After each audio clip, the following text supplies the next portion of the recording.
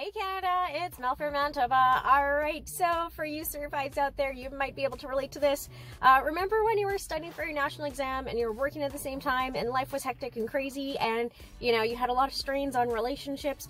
Well, that's gonna happen again with COVID-19 precautions. You're gonna be super pumped to go to clinic, you're so happy to see patients, you're interacting with other people, it's great, it's amazing. Even after all the cleaning, everything done. But here's the thing, you get home, you're exhausted. And your day is so packed that you have limited time to speak to people. So, you know what, be upfront with family or friends, whoever's in your circle, that you are going to be busy. This is what it is, this is how it's going. So ask them to help them to be understanding of what your life is like, and ask for support. Like, even if you just need a hug from your partner, then great.